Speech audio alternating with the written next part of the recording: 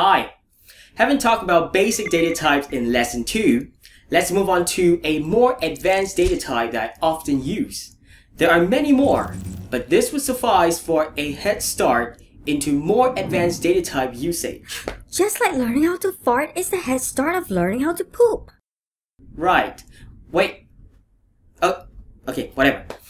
Technically, the list data type is not really a data type. It actually is just a container for the more basic variable types that we have mentioned in the previous lesson. It also has the ability to contain itself to form dimensional arrays. Correct. Don't worry, we'll visualize it for you. You will understand it very easily. Python data type, list. This is the syntax to create a blank list in Python.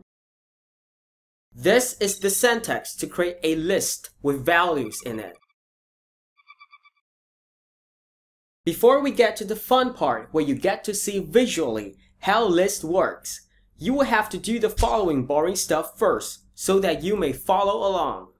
First, open Notepad, type in this line of code, and save it in your Python root folder as list.py. In my case, it is this. Yours will probably be of a higher version number. Just save it in your respective folder. Do not close the Notepad application until this video is done. Second, open the command prompt. Now type in this command to go to your respective Python root folder. Understand that the path name will be different for yours naturally. Execute the script by typing this. From now on, every time I call you to execute the script, type in this line again. Do not close the Notepad application and the command prompt until this video is done. This is the end of the boring stuff. Back to visuals. Let's see what Python is doing behind the scene when you create a list variable. Type in this line of code to create one, followed by this line of code to print out the list. Execute the script. See, if Python is your first real programming language, you might not be able to fully appreciate what you're seeing here. This container has the ability to contain different data types in a sequence within itself. The keyword here is different data types within itself. That's freaking awesome. Alright, let's explore the power of the list. Type in this line of code and print out your list.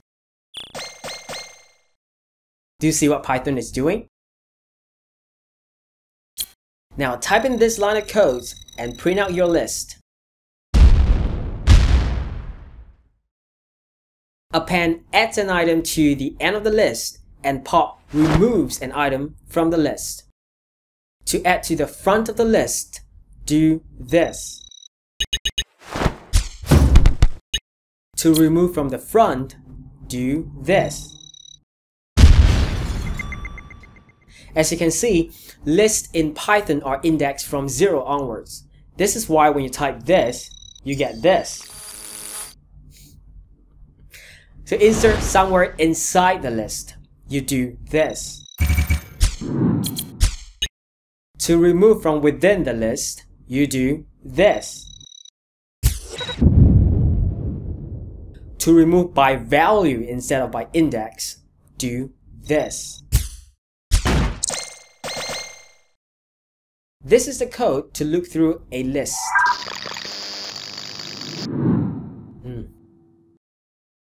This is such an elegant way to execute a loop through an array type object. You really have to experience other programming languages in order to appreciate how elegant Python is as a programming language. It's not perfect though. I'm not comfortable with the way Python do sub-splicing within a list or string, but that's maybe because I've been damaged in some way by other programming languages. If only there is a way to purge my mind of some of the useless programming languages that I've learned over the years. I think I've like 11 programming languages in my mind, and they're not all created equal. Some I'd rather unlearn if it's at all possible. Don't get me started. I'm not sure whether I'll be able to finish this video in time as it is. This leads me to believe that the next video will be a huge rush. So, I believe it will be safer for me to say, see you next week. Bye.